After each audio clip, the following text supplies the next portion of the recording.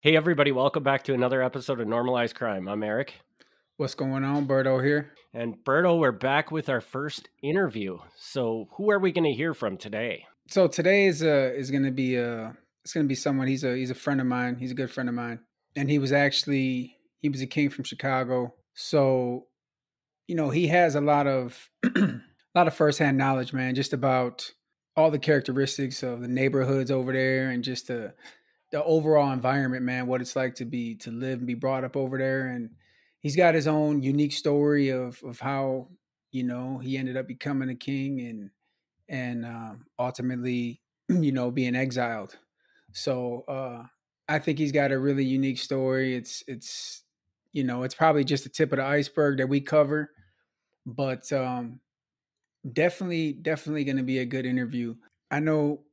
I think Eric, when I did this interview, I talked to you about it, and I explained, man, the story that he's going to talk about as far as being, almost betrayed by the guys. I Mhm, think it hits home for me because it's almost like what you feel like, but he was actually living it in the street.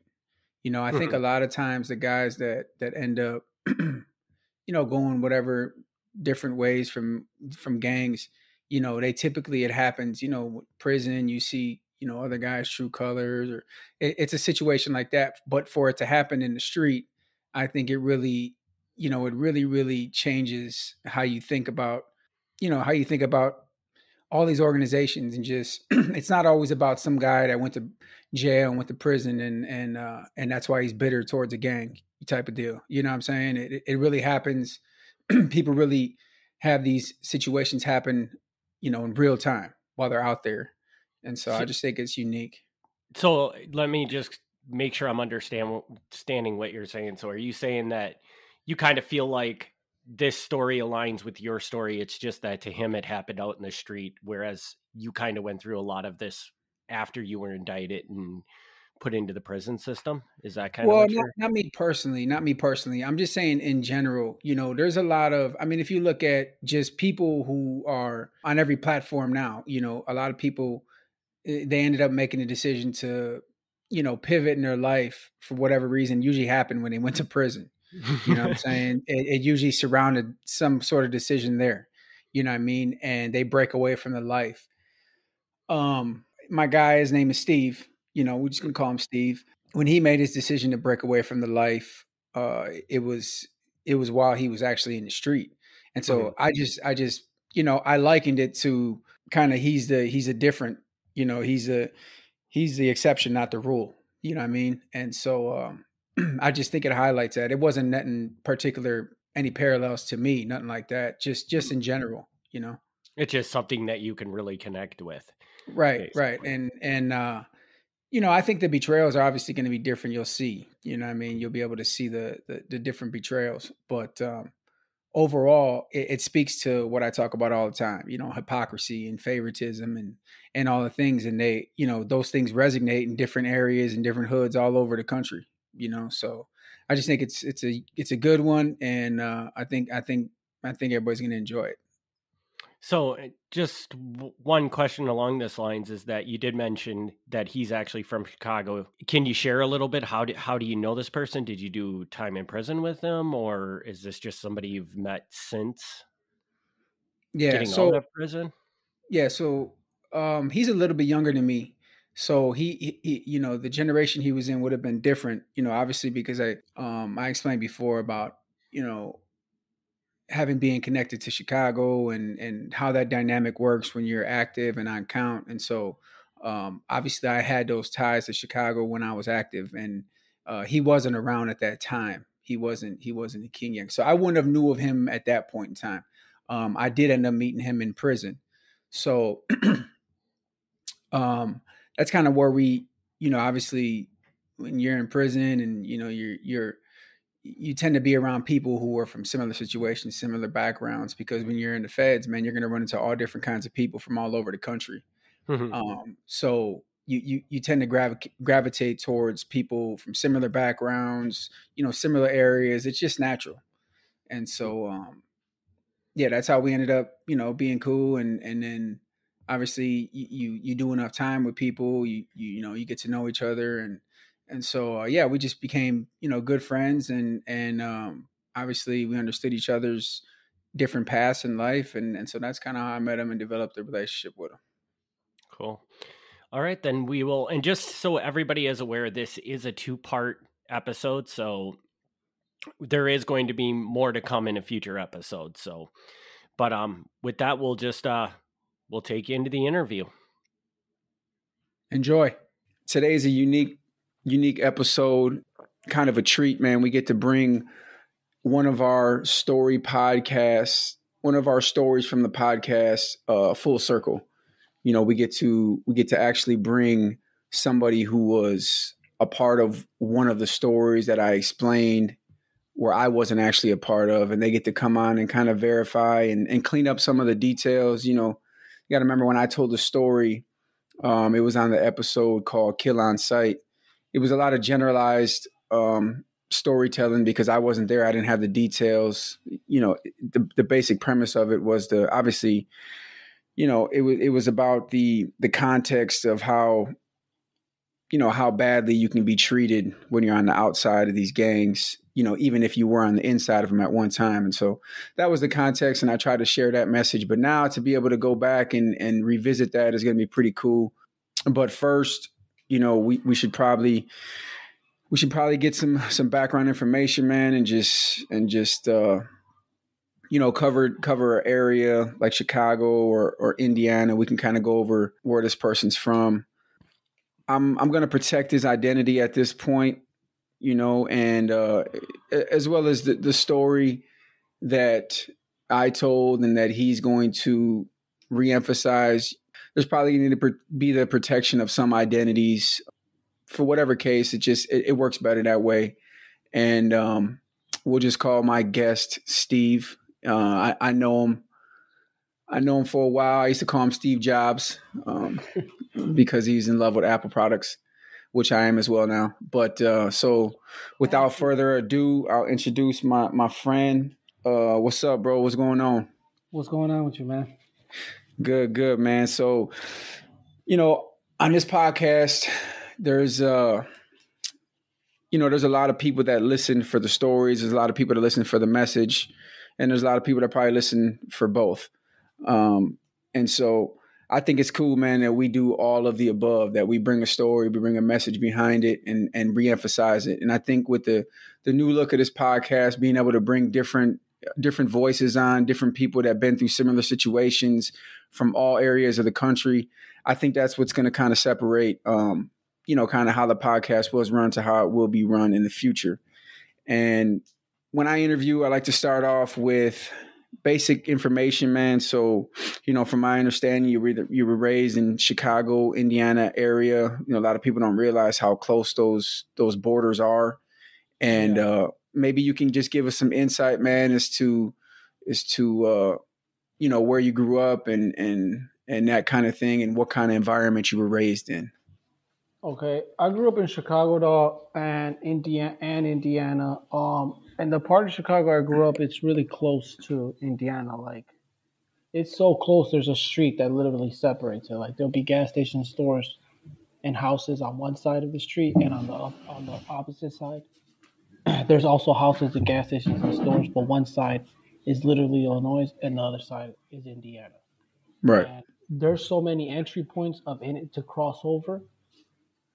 Not only like through an expressway, but you can literally cross the street and you're in Chicago, and then you literally cross the street like and you're in Indiana, like I just said. But there'll be like a bunch of different entry points, so people cross over all the time. And I grew up in the hood. I grew up in basically like a criminal environment. I grew up in Lion King hood, and okay. Ultimately, I became a Lion King. Okay. When I think to paint a picture for the listeners, I came from Milwaukee where neighborhoods they existed, when I first started coming around, and obviously the generation before mine, neighborhoods existed, but they became kind of extinct, as time went on through my era, and I think police presence played a big role in that. But for people to understand, like Chicago is a whole different animal, and I'm guessing Indiana is probably similar. When you say you grew up in a King neighborhood, like that's like really a King neighborhood. You know what I mean? Like there's no other gangs there. Like that's what you're growing up around. In comparison to where I was growing up, it's kind of the neighborhoods. Yeah, they were dominated by certain gangs, but the neighborhoods aren't really as well established as these ones in Chicago. I mean, these ones have been around for, tens of years, probably, what I mean, for a long time. And so when you grew up and you're growing up around these kings, what was there a deciding factor that made you want to become a king? Was there something that happened that kind of led you towards him? How did that happen? It's like you said, like in Chicago, it is a little different. There's it's infested with gangs, right? And a lot of different gangs. Like you could be like in some areas, one block is one gang, and then literally the next block over is another gang, and then literally the next block is a different gang, and they'll be all beefing, they'll all be at war with each other. And in some areas, one gang might control 3 or 4 blocks, and then 2 or 3 blocks over, there's another gang that controls another 2 or 3 blocks. Where I grew up, the Lion Kings, they controlled maybe like 3 or 4 blocks, but it was a strong hood, right? And I just grew up watching them, seeing them. I think a big deciding factor for me, like I knew my father, but he wasn't really around. He had like his own issues, like in terms of drugs and alcohol. So he was just like also like a missing figure in my life.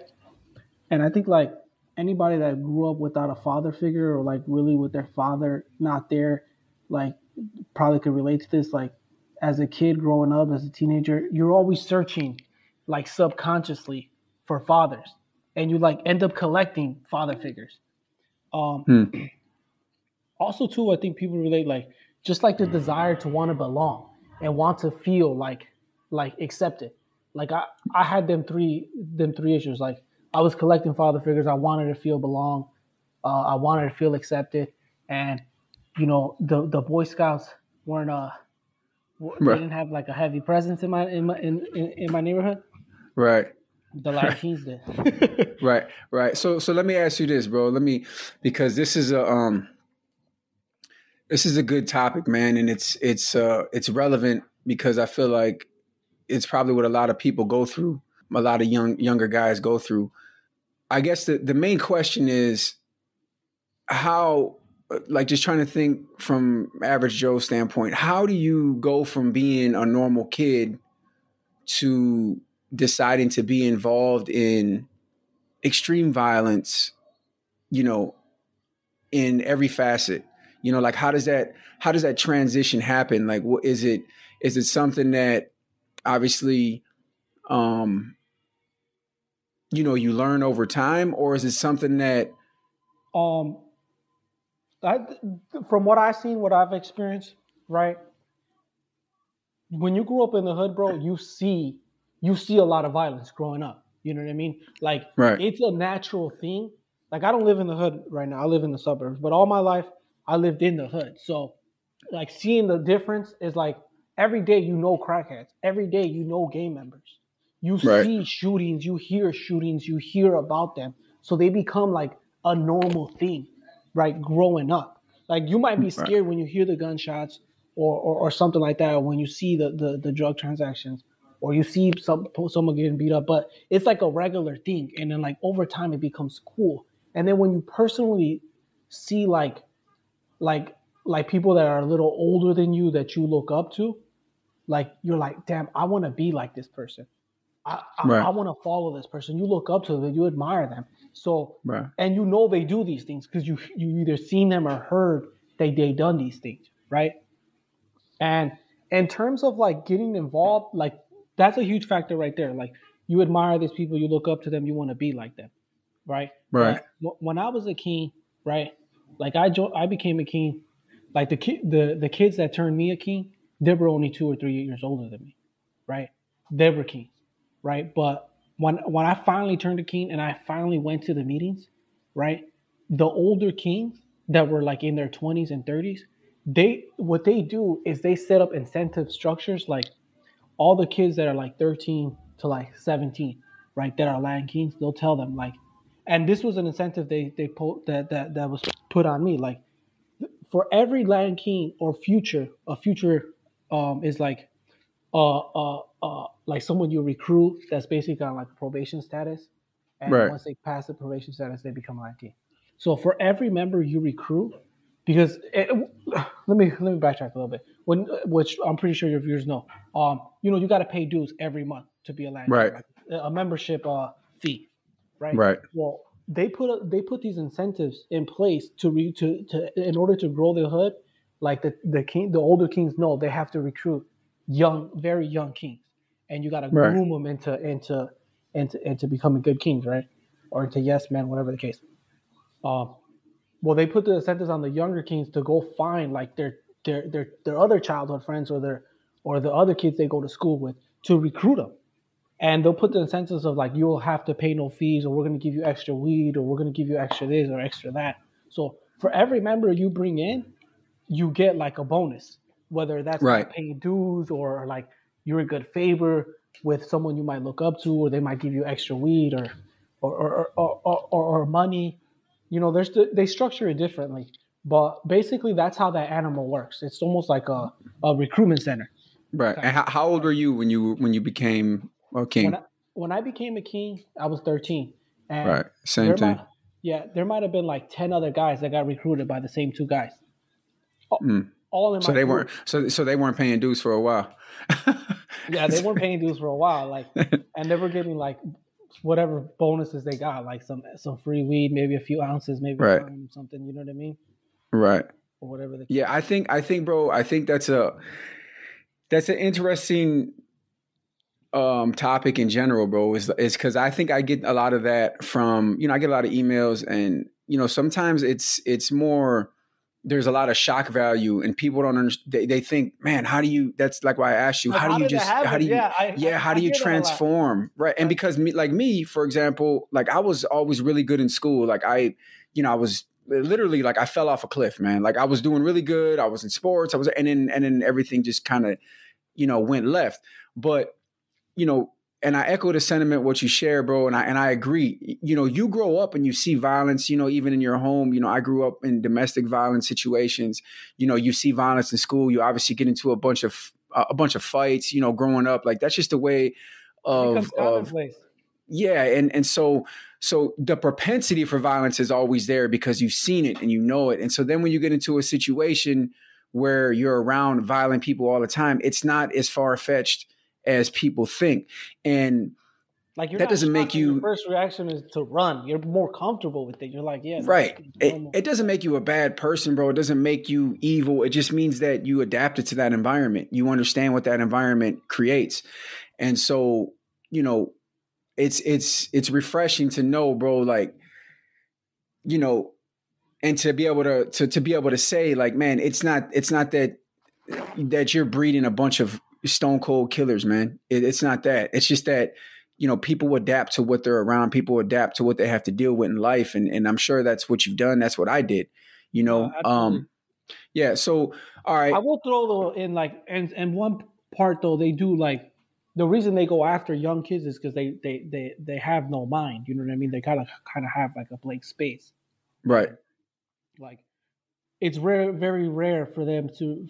Very rare that I've seen for a 25-year-old Latin king to become a king at 25. You get what I'm saying? Right. Right. Like, yeah. No. Definitely. I feel like the impressionable kids is way easier to mold. You know what I mean? And they know, like they go after kids that are kind of like come from a broken home, that are broken themselves, or are searching for to belong, to feel accepted. Right. Those are usually the people that fall for them type of tactics. Right. And so I know there's probably tons and tons of stories that we could get into during your time as a king. And I'm sure maybe at some point we'll revisit that. But what I want to get into is I want to get into because you have a really, really unique situation, bro, that I never came across of anybody before. And that's of somebody that basically decided to not be a king anymore. You know what I mean? Like usually that only happens after people get indicted, or, you know, all the outside things happen, and then that choice happens. Like for me, you know what I mean? Like I went through a bunch of shit, but you decided that in the street. And so I think that's an interesting place to start, man, because where the relationship went from being really good to really bad happened, I think is something that, most people, they probably overlook. You were a rare instance where you seen bad shit happening to you, around people, and to people that you cared about, and you decided that wasn't for you anymore. So can you kind of run down to me the best you can as far as the thought process of when you decided, you know what, this isn't me anymore, what age you were, and kind of how that went? Okay. I became a king when I was 13, right? I was a king for 6 years, maybe a little over. But by the time I got like 17, 18, I really didn't want to be a king anymore, right? Like I guess just got tired of like just like the lifestyle. I had went to jail one time, and that really kind of like, it sounds fucked up, like maybe like I'm scary or something, but that really had like an impact in my life. Like I was like, yo, I don't want to do this, right? Right.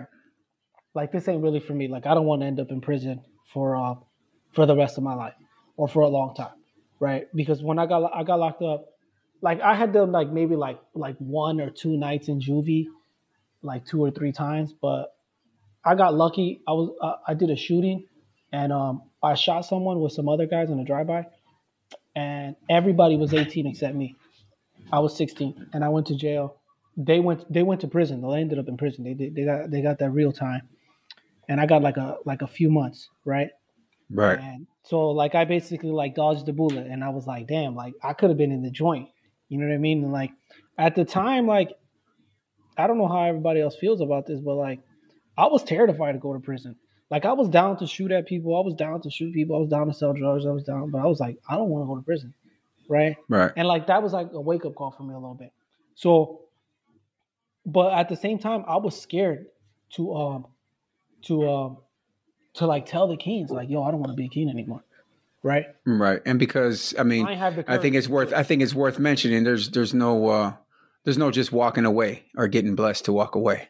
Yeah, it's really hard. Like it's really rare, right?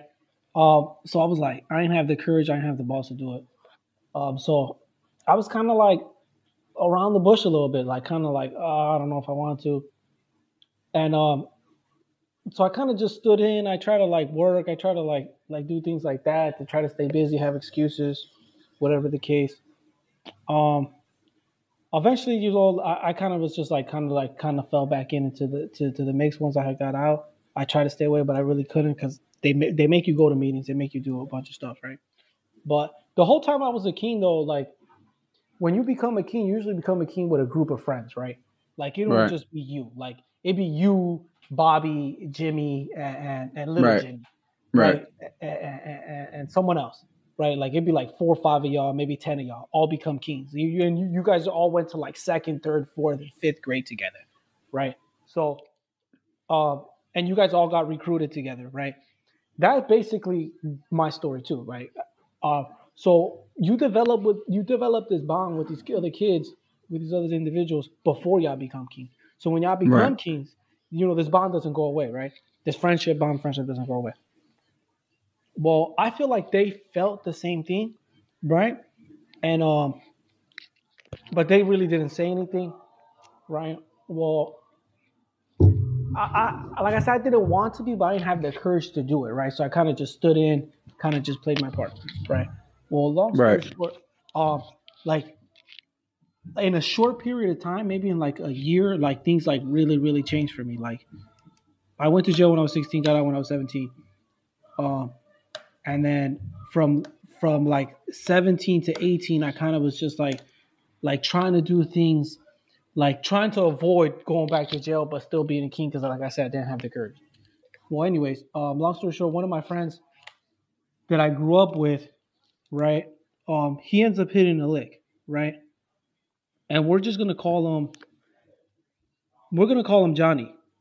Okay. Right? Okay. Before we get into it, right? So, I mean, I'm sure there's a lot of hit people that listen to our podcast, but when referring to hitting a lick, basically, they did a robbery, right? Yes. When you hit a lick, it basically means you committed a robbery, you jacked someone. Well, his lick, Johnny, and mind you, Johnny, he's like 2 years older than me. He was one of the guys that turned me a king. So I looked up to him, I admired him.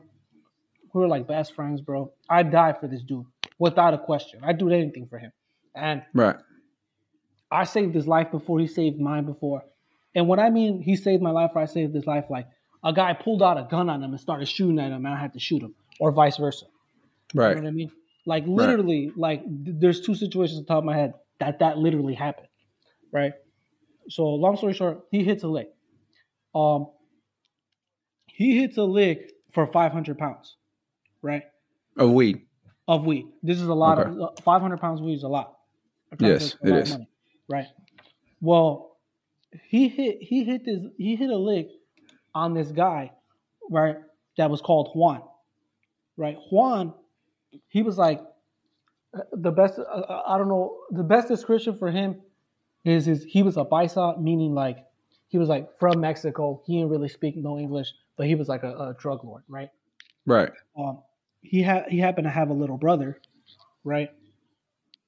He had a little brother, wasn't that little though, right? He was like my age, but his brother was a king, right? But his brother was like he had a lot of even though he was really young, he had a lot of rank, bro, right? Okay, whose brother are we talking about? We're talking about the guy that got robbed? Yeah, Juan. Juan's the guy that got robbed. Juan got 500 pounds, right? For however reason, he knew Johnny, and he was supposed to give Johnny the weed, but Johnny ended up jacking him. Like, just went to the house, took the 500 pounds at the safe house, took the 500 pounds from the safe house, took it, right?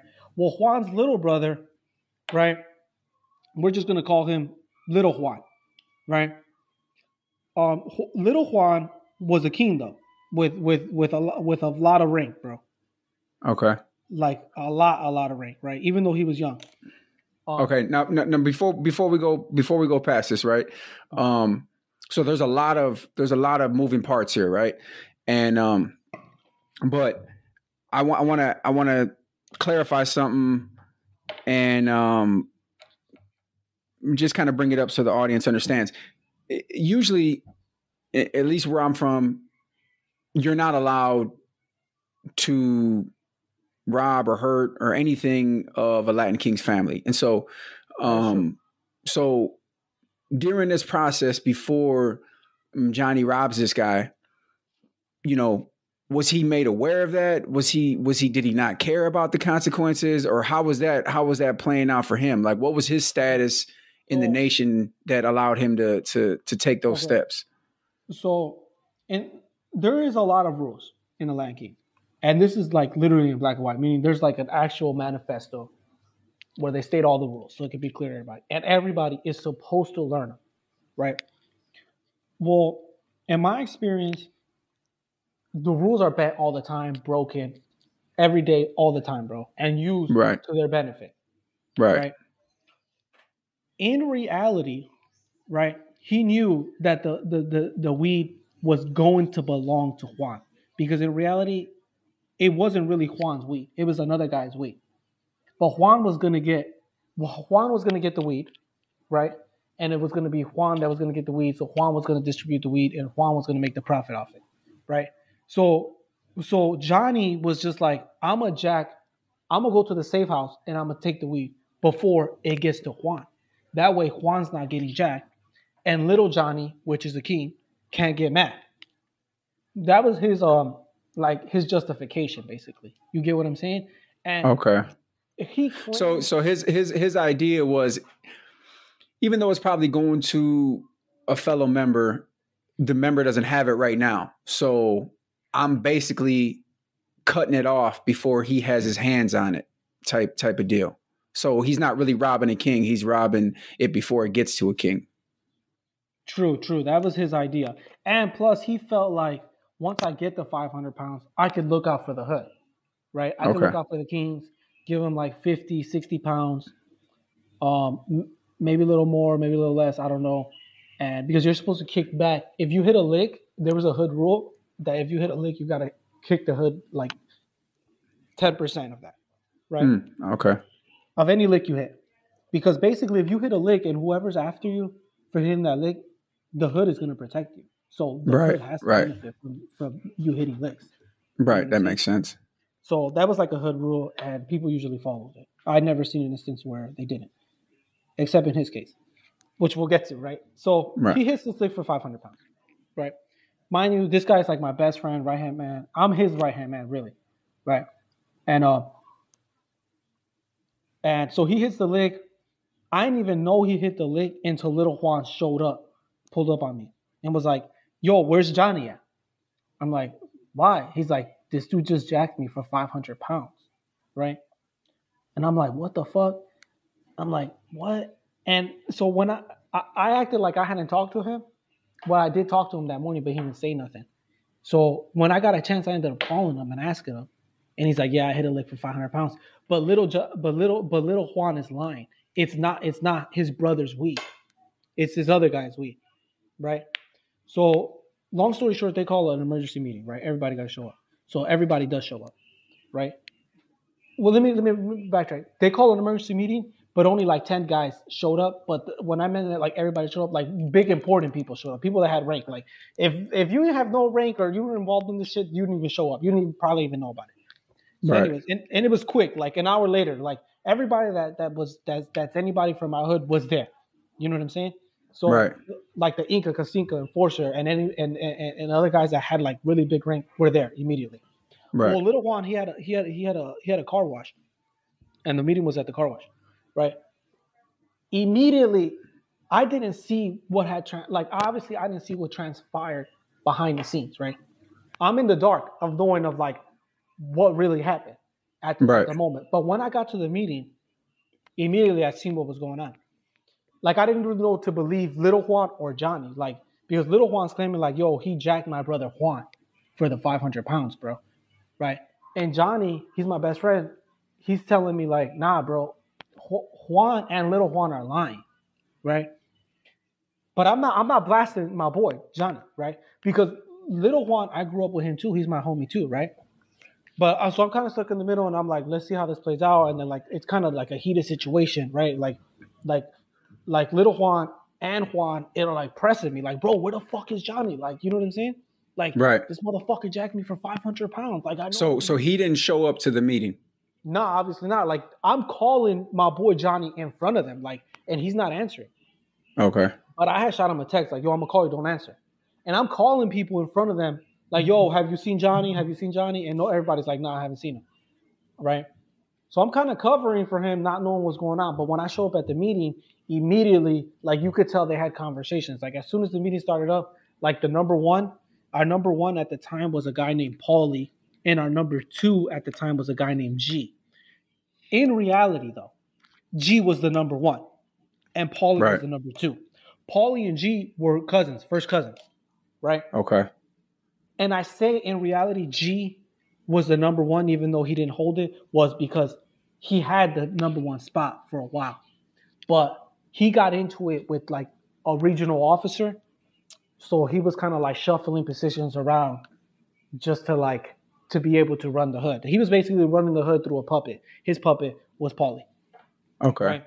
Okay. So for people that don't really understand the dynamic of, you know, just like even going back just to like having an emergency meeting, right? There's an emergency meeting. You get that text, you get that call, whatever it is. First of all, I understand, even if you're not the one at fault in these meetings, your heart drops, bro. Like your heart sinks. You're like, damn, I got to show up. Why do I got to show up to an emergency meeting? You don't know what's happening. You know what I'm saying? You don't know. Well, something bad's happened if they call an emergency meeting, though. Right, exactly. And you don't know what it's about. You know what I mean? So just for people to understand, like you walk into these things, you're kind of walking in blind sometimes, man. You are. And these basements or attics or rooms, wherever they are, there's not a lot of escape points. You usually walk into these places, you're strip searched, and you're put in a situation where you're around a bunch of the guys, and if you're the one answering questions, you're not always being treated the best. And so these are really high tense situations, man. But go ahead. And this one, it was so quick that there was like no search or nothing. It was almost like I said, like I didn't know what was going on behind the scenes, but the moment the meeting started, I knew it. Like the meeting started out with the number one saying, "All right, check it out. Listen, Johnny from this moment on is on SOS. If you see him, don't kill him or shoot him, but snatch him up. If you can't, shoot him in the leg. He jacked a brother," and he pointed at Little Juan. "He jacked him for 500 pounds." And I'm like, that's not true. I just like I drove to the car wash with Little Juan. And he was like, he jacked my brother. He jacked my older brother Juan. Right. So I'm like, so can you say anything, or you just got to kind of stand out? I'm just kind of standing there, and then like Little Juan kind of walked away during the meeting and got on the phone. And so Paulie and G are kind of holding the meeting, like they're asking the rundown questions. Where does he live? Where has he been staying? Where this? Where that? Where this? Like they're really like actively searching. So I'm like, damn, why are they so like incentivized or like so thirsty to get him? Like immediately became apparent that everyone in that meeting knew that Johnny hadn't jacked the brother for real, right? Because you could tell the vibe was like, damn, whoever gets their hands on Johnny and recovers the weed gets to keep it or split it with the people that are recovering it, aka Little Juan and his brother. Right. Because basically what was really going on is a guy got jacked for 500 pounds. Juan was supposed to get the weed. He didn't get it. So now, Juan and his little brother, Little Juan, they want to recover the weed, not to give it back to the guy that it belongs to. They want to get it. They want to go after it to keep the 500 pounds. Because, we're talking about, I mean, to do the math real quick, I'm sorry. I'm going to look it up. Off the top of my head, what? So, like, let's say you sell each pound for about $800, right? Times. So we're talking about like 80, 100 grand, right? Right. So in their mind, they're like, this is a free 80, 100 grand. But it was shocking because I'm like, damn, that quick, they just X'd this Keen out. Over 80, 100 grand. Like that's how fast that happened. Like, so it became obvious, like there was some type of little get together between Little Juan, G, and Paulie. That's actually $400,000, bro. Oh, it's 400? Yeah. If you do 800 a pound times 500, it's $400,000. And that's assuming that nobody's breaking down any of the pounds and selling it.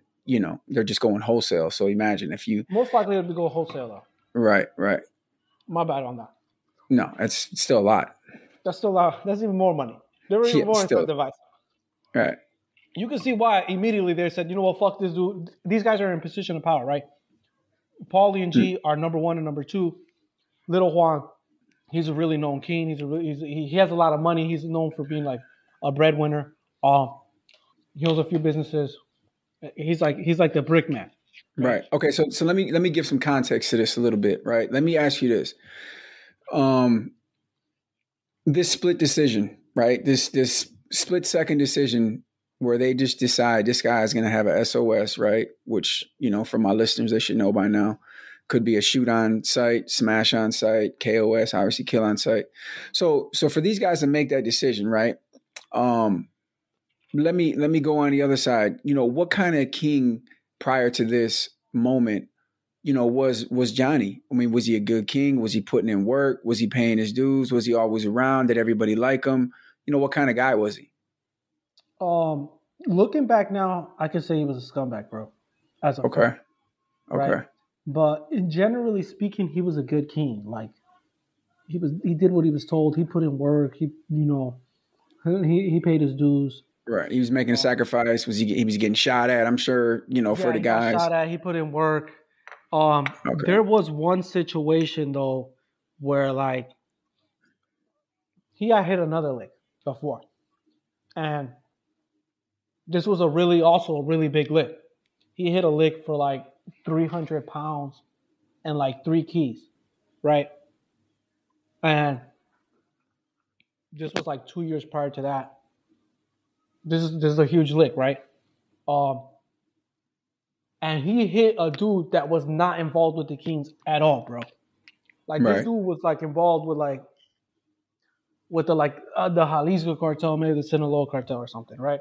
Right. Anyways, he hit him for the leg. Him and another guy hit the leg. The Kings, a king that the guy that they hit went up to a big known king and told him about it, and he knew that who had hit the lick.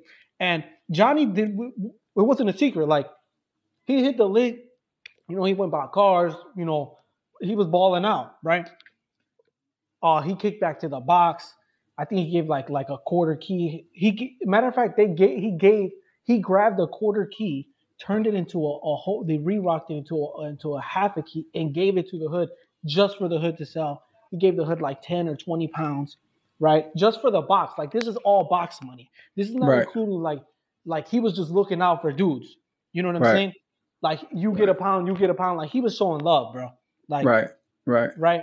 So it was no secret. He was actually doing like protocol. Like I hit a lick. Let me look out for the box. Let me look out for all the brothers. So if anybody comes for me, they coming for the whole hood too. You know what I mean?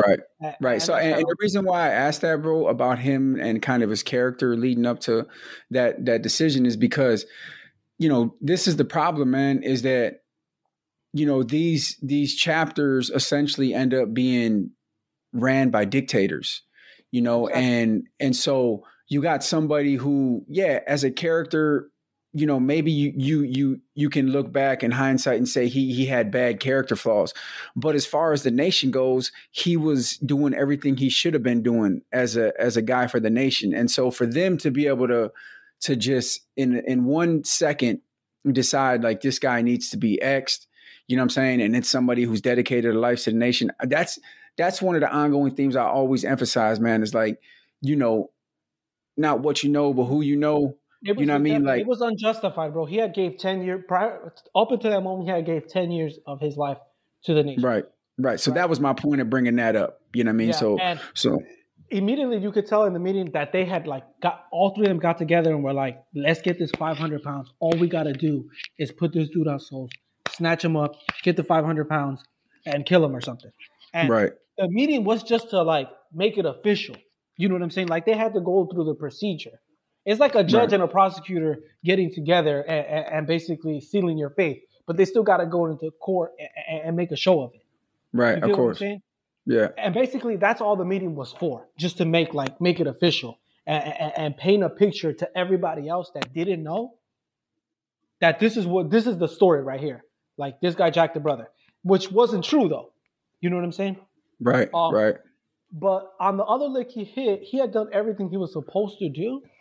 Right, but this other king, he was like a big top level king, and when I say that, it's like he had major rank. Like, at one point he was the regent for our region, and at another point he was even considered to be like the enforcer for the whole nation, right? Okay. And he was tight with like the Corona, right, which runs all the kings, right? Right. Like he was personally tight with him, right? So this dude had a lot of rank, right? We're just going to call him Suge Knight, right? Right. I know I'm backtracking on Johnny's story, but just bear with me. So Suge Knight heard about the lick. He wanted the work. He wanted the lick for himself. Basically, Suge Knight, he kind of hit licks himself. Like he was a big lick guy. And the reason he was a big lick guy was he had 2 cops that worked with him, right? And basically he'd either tell you I'll sell you 10 keys and sell you the 10 keys and then have the cops pull you over and take the 10 keys back. Right. Okay. Or he hear about you hitting a lick and he'd send the cops in to raid your shit and they take whatever lick you hit. Or if you were a big drug dealer, he might send them in and take your shit. And that's how he operated. Long story short, this dude Suge Knight, he jacked my boy Johnny, right? For everything he had, right? For the 500 pounds. No. For the first lick that he had 2 years prior to the 500 pounds. Oh, okay. For the 300 pounds and the 3 keys, right? Okay. Whatever he had left, he had like 2 keys left, maybe like 100 pounds, 150 pounds, something like that. He licked them for whatever he had left, right? And this was like right after the lick, like 2 weeks after hitting the lick or something. And he's still a king at this time. Well, the thing is 2 cops went, no, 3 or 4. 2 cops were legit for sure. The other 2 or 3 people that went into the house and raided the house, who knows if they were cops or not, right? But they went in, raided the house, and acted like they were there on a search warrant, and took all the drugs, took all the guns, and then just left them zip tied up, right? You know, when they leave, they realize like, oh, we just got jacked. You know what I mean? But these are real cops coming in, but they just jacking them. It was like training day type of shit. And later on, he realized like, damn, I got jacked by that king, Suge Knight. So that left like a really bad taste in his mouth. And he openly talked about this to everybody that would listen, right? So leading up to the other lick he hit for 500 pounds, people didn't really like him because he was outspoken in terms of like talking a lot of shit about top management kings, right? Right. So I could say it wasn't hard for them to just be like, man, fuck this dude. Let's take the 500 pounds from him, and it's our lick. It's already happened to him before. You get what I'm saying? Right. Like this exact scenario had literally just happened to him 2 years prior, where he hit a lick, and a bigger fish came in and took his meal. You know what I'm saying? Right. Okay. So, just to kind of catch everybody up, you know, this is just one instance, bro. I mean, obviously it's an accumulation, but it's an instance that you're noticing, and you're already having second thoughts about being a king, you know, continuing to be a king, and then all this starts to transpire. And I'm sure thoughts in the back of your head are, well, if they can do this to this guy, they could definitely do it to me. Absolutely. That was my thought. And also, I was so close to him, bro. I admired him, looked up to him at the time so much. To see them just to be like, and to realize that some like a conversation had took place before the official meeting, and because it was just like it was already agreed upon what was going to happen. You could tell, like they just walked in and said, "All right, so listen, this was going." Literally, this was their words. Hey, all right, so listen, this was going on, guys. Johnny, from this moment on, he's on us. He's no longer a king. If you see him, don't shoot him or kill him. We need him. Unless you shoot him in the leg, put him in the car, in the trunk, whatever. Right? We need him. We physically need that body alive. Like that was literally the words. And little Juan walked away, came back in, and was said, "Yo, I just talked to the region, to the regional Inca for our whole region. They already put the word out. Everybody's looking for him." Right. Like let me ask you this: Did you feel like there was an extra emphasis of that conversation being directed towards you because everybody knew that he was your best friend? In the meeting, no, but I felt like they included me in that meeting because at the time I'm like 17, bro. I'm really nobody. I'm just like a street king, right? Right. So they had me there. I was almost like in that situation. I kind of felt like I was a little bit of a hostage, like for little Juan, like and his brother Juan. Like they were like, we could get to Johnny through this guy right here. You know what I'm saying? So like this dude made me tag along with him everywhere. Like he wouldn't let me leave his presence. You know what I mean? And like if I'm on the phone, he's looking over. He's like, "Who you talking to?" Like that, bro. Right. So long story short, like the whole day passes. I think I spent the night at his house. The next day, whatever the case, I found an excuse to leave. And finally, I'm able to call this dude and be like, "Yo, where you at?" And my boy Johnny, and he's like, "What's like?" He had started like texting me like, "Yo, what's going on?" And I just like, "Don't text me, bro." I'm I'm texting him like, "Don't text me, don't call me, nothing. Like, just hide." You know what I mean? Right after the meeting, I texted him because I know they're looking for him. Right. Let me mind you too, like, if you think about it, I'm a bad king at this time. I guess you could say. Yeah, I was about to say that. No, But in No, but it reality, makes bro, sense though. It makes sense though, I bro. was Like more you, loyal to my friends, bro. yeah, yeah. And I went through this many times, bro, on my own story. I talked about, like, I always talk about the guy Mondi, you know what I'm saying? Like, and to an even stronger extent, you know, he had cooperated, and I chose to stand up for him, you know what I mean, which makes me obviously on the outs. And so you're in a similar situation where this is your friend before you were, you know what I'm saying? And now Yeah, you're in a situation, it's like you can't just turn those feelings on and off like a light switch, bro. It doesn't happen. You know what I mean? it doesn't, bro. And you feel like a sense of loyalty to someone. You feel a bond, bro. And like I at the time, I couldn't imagine betraying my boy like that. Like, and knowing like if I betrayed him at that moment, set him up, they were gonna snatch him up and kill him, bro. Right. You get what I'm Right. saying? Like, there was no way around it. Like, and I'd be the person. Like, I don't know if I could live with myself at that time to betray my best friend, one of my best friends, to get smoked, bro. You know what I Right. mean? Right. And if I'm not mistaken, right, as this process is going along, you know, the heat starts to intensify on him and on you, right? Well, I mean, yeah. they So start. he ends up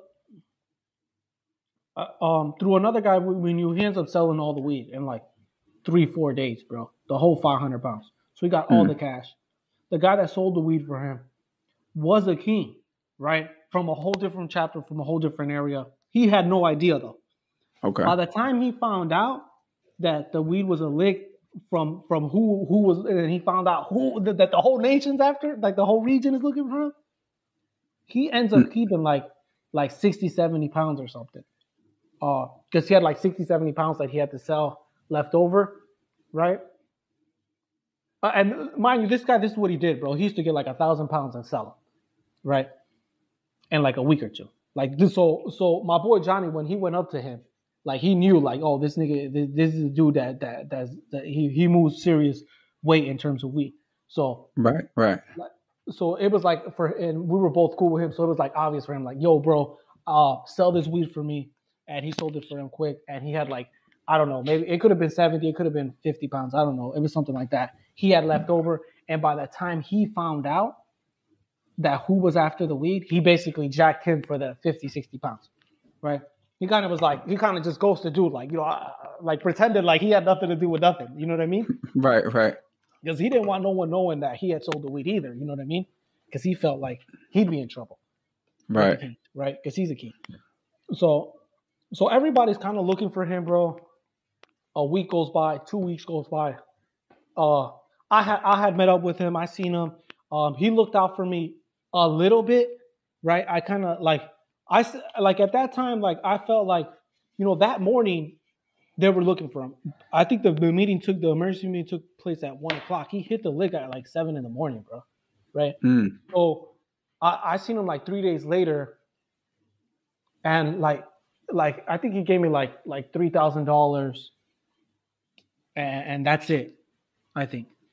I'm pretty sure that was it. And he owed me like $1,500 or something, right? Right. So I'm like, I had borrowed him some money like before he hit that lick. He was kind of like he right before he hit the lick, he was kind of broke. He was kind of fucked up. So this was like a major thing in his life, and it's a major lick. So I had borrowed him some money. He owed some other people some money. So he gave me like $3,000 or close to $3,000. And to be honest, I kind of felt like when he did that, I didn't cover for him for money, bro. But I felt because of that, I felt like he owed me. And maybe that sounds fucked up, but I'm like, damn, like I looked out for you, dog. And you have all this, you just hit a lick for 500 pounds. I went out my way because you're my boy to make sure you didn't get snatched up by the Kings. And right. And to be fair, right, to throw a little bit of context to that is, you know, it's not like you just sent a text to somebody and said, you know, hey, I don't know where he is, or, you know, we're talking about literally covering up for a guy who the nation wants to kill, meaning that if you want him bad, bro, like, right, meaning that if you're liable. Looking for him, yeah, like I'm literally taking him to places where I know he's not going to be at where he used to live. You know, I'm not taking him where like I'm chilling with this guy almost every day, dog. Like we could have went to his girl's house. We could have went to, I don't know where, off the top of my head, but I could have took him places where I knew he was at, where I could have set him up, right? But I didn't, bro, because I was covering for him because he was my boy. So to be honest, like, I kind of felt like, damn, like I didn't really, I felt hurt, but I didn't take it personal at that moment, right? When he only gave me like 3 G's. So I'm like, at the time, I guess I was young. I was like, all right, whatever, dog. Like, I didn't do this because of this. Like, I did this because you're my boy. And I said something like that to him. And that night, this was like 3 days later after he hit the lick. He's like, yo, I'm going to dip to Florida, dog. I'll holler at you, bro. I'm like, all right, man. He told me he was literally driving the next morning, right? He's living in a hotel, right? He got all the money. They sold most of the weed. Dude that had sold the weed for him had already ghosted him by like the 4th or 5th day when I seen him. So he was like, yo, I'm going to just dip with the money I got, which obviously he got a bunch of money, right? So he's like, I'm dipping, I'm gone, bro. When I seen him, he had a brand new truck, right? So he's already spending the money. Right. You know what I mean? So, and they obviously went shopping. Like when I walked into his hotel, they got a bunch of like shopping bags, shit like that, So he's like, did they ever come close to catching him? Yes. Well, that's what I'm getting to. Like, so I see him in the hotel. He gives me the 3 G's. I'm like, all right, bro, I'll give him a hug. He's like, this is the last. He's like, maybe in a year you go down there, dog, visit me, whatever the case. Thank you, bro, looking out for me. Like this was like a farewell, bro. I hope I see you soon. You know what I'm saying? And so I left, whatever. Like a week passes. Like the second week comes in. Like the shit kind of started dying down a little bit. Like niggas is starting to realize like this motherfucker gone. He probably sold all the weed. I'm in meetings and conversations because they kept having meetings like every couple of days about this. Like they were really thirsty to get it. They were like, they're literally having conversations like, there's no way this dude sold all the weed already. That's 500 pounds. Not knowing the weed got sold in 3 days, right? Right. And I'm thinking he in Florida. And I'm thinking during these conversations, like the weed's already sold and this nigga gone. Like y'all chasing y'all tails. Well, anyways, like on the second week, the dude Paulie, that's our number one, and when I say number one, he's the Inca, right? Or our hood. Paulie calls me and he's like, "Hey, listen, go grab." At the time, I have like maybe like 7-8 guns at my house that are hood guns. He calls me. He's like, "Listen, right now, shoot to Walgreens. Take like 3 guns with you. I'll meet you up there with a few guys, right?" They're driving. They're like rushing to Walgreens. I live closest to the Walgreens. They're going to. That's why they called me, right? They have no guns on them, but since I live like literally like 2 blocks, 3 blocks from the Walgreens, they called me to meet them up there with the guns. They're like, "We got Johnny. He's inside Walgreens right now, bro." I'm like, "Get the fuck out of here." They're like, "Meet us right now there. Right now. Hurry the fuck up." So I hang up. I call Johnny. Like, bro, you're at Walgreens, dog? What the fuck is you doing? Like, bro, I thought you were in Florida. He's like, "How the fuck do you know I'm in Walgreens?" Well, when Paulie had called me, because I was like, "Are you sure?" He's like, "Bro, he's with my cousin at Walgreens right now. My cousin drove him to Walgreens or met him up at Walgreens. They in Walgreens together right now, bro. He just texted me." That's how they were setting him up through Paulie's cousin, because Johnny was really tight with Paulie's cousin, right? But Johnny didn't even know that Paulie's cousin was Paulie's cousin, bro. Right? Oh wow! And mind you, I'm thinking he's in Florida. So when they call me and tell me that, I right away call Johnny like, "Bro, you at Walgreens right here on this street, like 2 blocks away from my crib?" He's like, "How the fuck do you know that?" So I tell him like, "Bro, this nigga Paulie just called me, bro. And he said that you're with his cousin, bro, at Walgreens. And dude's setting you up right now, bro." Right? I'm like, he's like, "What the fuck?" I'm like, "Is he next to you?" He's like, "Nah, he's in the car waiting for me, bro." I'm like, "Bro, get the fuck out of there right now, dog. I'm supposed to go up there with 3 guns right now." They speeding to that Walgreens right now. Right. I'm like, "Whatever you do, don't tell Paulie's cousin, though." He's like, "Nah, I'm not. And he hangs up and dips. So when I get up there, he's gone, right? And Paulie's cousin is gone too, though. Right? He left too. So Paulie's just looking at me like, "Damn, where does dude go?" Right? And so he just kind of just looked at me a little weird. I didn't think much of it, but inside I'm kind of feeling like paranoid, guilty, whatever the case. Anyways, Right. so I don't think much of it, right? I leave, whatever. I call Johnny, like, bro, I thought you had been left, whatever the case. And he's like, man, I was supposed to leave, but I forgot what reason he said he hadn't left, but he was leaving for sure. And he's like, man, thank you so much, dog. Like I'm forever in debt with you. Like you saved my life again, basically. Right. Which I did, right? Right. And I'm like, bro, you didn't tell Paulie's cousin nothing, right? He's like, nah, hell no, I wouldn't do you like that. I'm like, all right, for sure. Anyways, this is like on a Thursday or something, bro. Right? The following week, there's a meeting. I go to the meeting, right? But there was like a message sent out, like everybody had to go, mandatory. Everybody had to show up, no matter what, no excuses. Right. So this was like a big meeting, and this is kind of unusual where we have a meeting every week or every 2 weeks, but really there's never like an emphasis like you have to be there no matter what. Right. And let's explain that. Let's explain that though, because I think the common perception is that everybody has to show up to every meeting all the time. And I mean, that's at least how it was for the majority of our meetings. But once again, we run the comparisons here, best case scenario, 15, 20 guys in my hood is not going to compare to 35, 40 guys in your hood getting together. You know what I'm saying? So it's a little bit different. It's a little bit bigger of a playing field. So, I mean, if I'm guessing right, when you say it's not always mandatory, not everybody has to show up, there's different reasons why people are allowed not to come. Yes. Those include being, their status, if they're on pay status, which is something we can get into in a little bit, or whatever the case is, they have a good reason, whether it be work or something like that. There's exceptions to the rule, correct?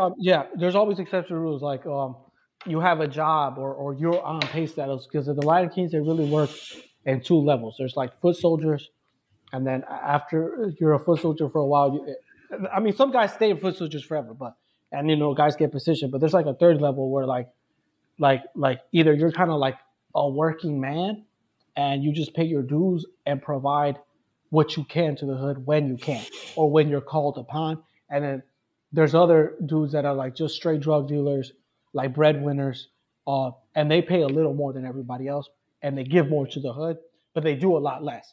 But, right. but they're the financial resource of every hood, of the region, of the nation. Right. And beyond the hood and the nation selling their own work and their own drugs, they give a lot. They'll give guns, they'll give drugs, they'll give money throughout the year just to remain on pay status. But that's like a huge source of income for the Lion King. Is like right. Okay, so we'll revisit the pay status thing. So bam, everybody's got to go to this meeting. You're on deck. Are you thinking anything? Are you thinking, damn, this must be? I didn't think it had nothing to do with me. Maybe I was just being naive or stupid. But there was no hint that it had nothing to do with me. So I'm like, all right, everybody got to go. There's no excuse. So when I show up, there's like close to like 40, and this was an official meeting, meaning like the meeting that I talked about earlier was just like. It happened like so quick, like there was no body searches, nothing. You know what I mean? Right. On the fly. It was on the fly. Literally on the fly. This was an official meeting. You know where it's going to be at. Everybody's called. You get in there. They search you. You got to take all your belts off. Any keys, phones, they all go in a separate bag, get put outside. Get put outside somewhere or in a different room. And people officially open it, meaning like they open it with a prayer or something, right? With a Lion King prayer, right? This was one of the meetings, right? So when I show up, some people show up early. I happen to be there early, right? I'm like 10 minutes early. So there's maybe like 20 guys there already. We're waiting for another 15, 20 guys. At the time, I was really tight. I didn't know these guys. These guys are a lot older than me. I had met them like a year prior, which was Paulie and G, which ran the hood, right? Right. I had met them like a year prior, so I wasn't really in good rapport with them like that. But I was really liked by them at the time. I was pretty cool with them, right at the time.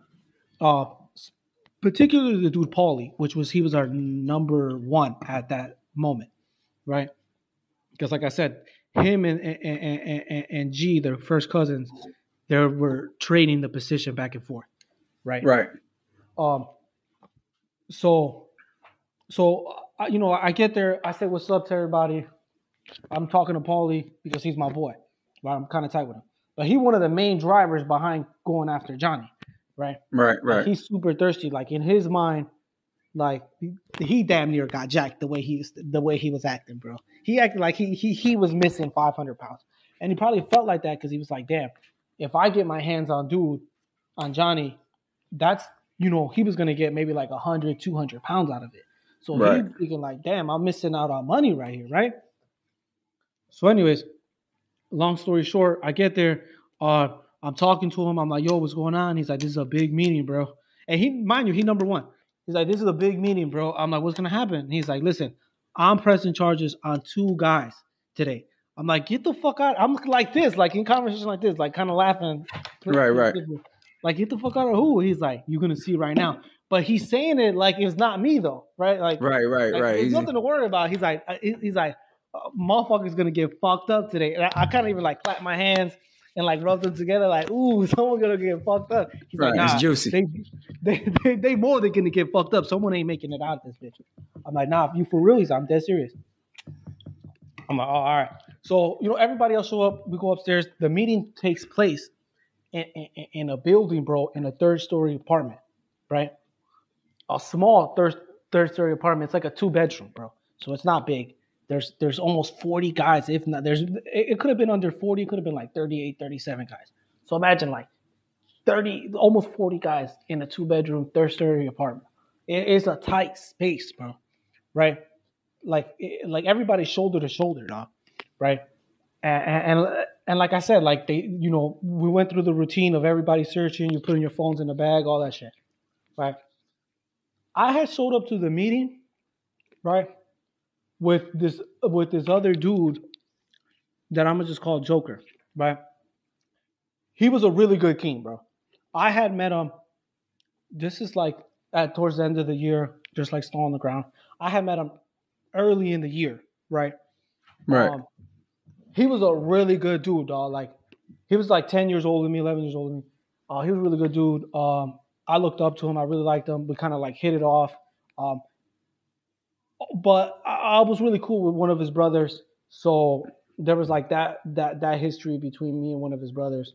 Right. So he was just one of them dudes you could never. Nobody ever said a bad word about him. Just one of them dudes through and through. He was a really good dude, really cool, and a really good king. Like everybody loved him. No one disliked him. He was a really quiet and passive dude though too. Right. He was about his money though. He older dude. He had did a bunch of time in the joint before, so a lot of people respected him. You know what I'm saying? Right. A lot of respect.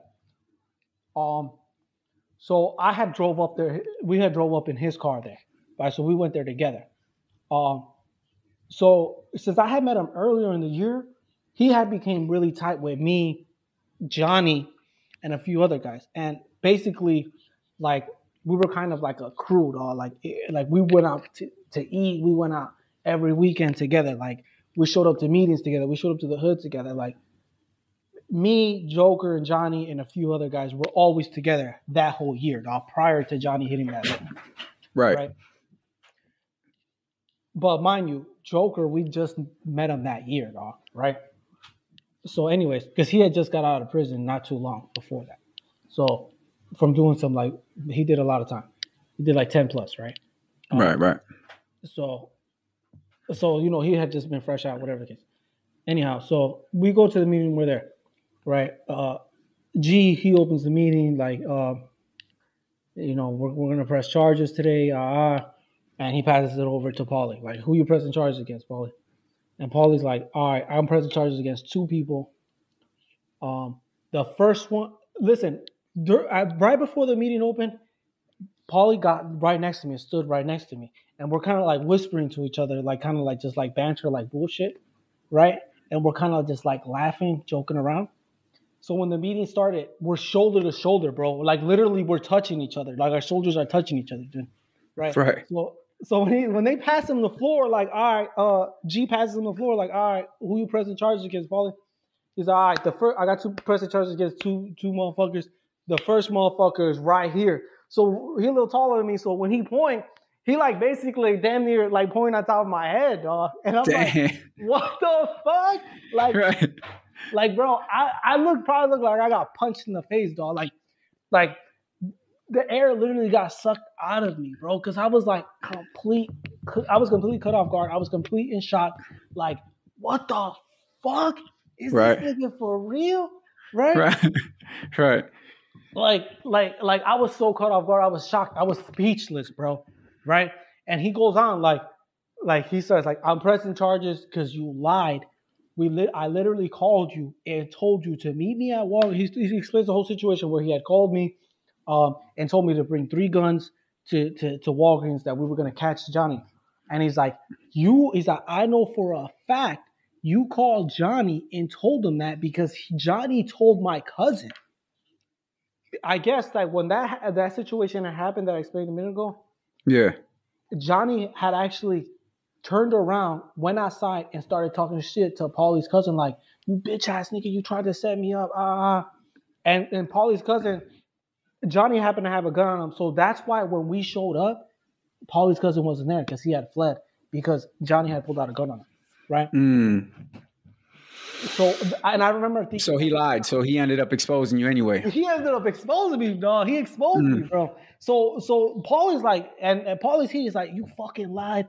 We were gonna snatch that motherfucker up, and your fucking dumbass called this motherfucker and told him. He turned around and told my cousin, right? And I'm like speechless. I'm in shock, bro. Right? I'm like, what the fuck? Like I feel like I got hit by a train, bro. Like, right. Like I'm caught red-handed, basically, bro. But I'm like, nah, hell no, that's a lie. Your cousin's lying. His cousin's not a king, bro. So I'm like, he ain't a king. Bring him here right now, right? And I start saying that because I'm like, you can't believe his word over mine. Because I start saying stuff like that, like, how you gonna believe is what he says? My cousin wouldn't lie. Well, G and like 3 other kings that had a lot of rank start like talking shit too. Like, listen. Like you could tell, like they all knew, that group right there knew what was going on, like knew what was gonna happen before the meeting, because they're like, listen, tell the truth right now, just admit it, stop fucking lying, dude. Like tell us the truth, and it's not gonna go that bad, bro. Just tell us the truth. And I'm like, bro, I'm not lying. Like I probably looked and sounded so desperate, bro, because I'm like begging, like, bro, I'm not lying. I'm telling you, like.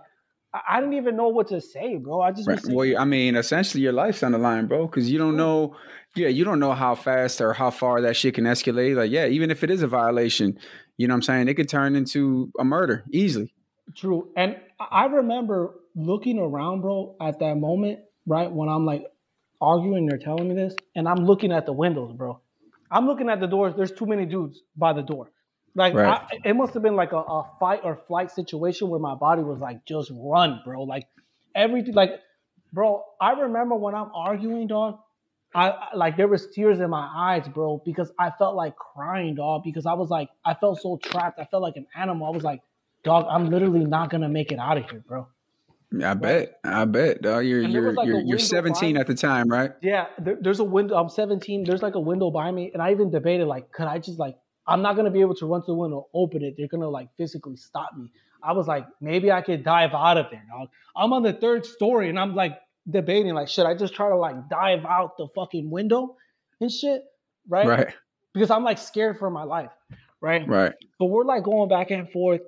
And finally, like, they kill the conversation. Like, the G kills the conversation. He's like, listen, man, we're done hearing that shit. If you ain't going to admit to it, that's fine. After this meeting you're going over, we're going to deal with this shit.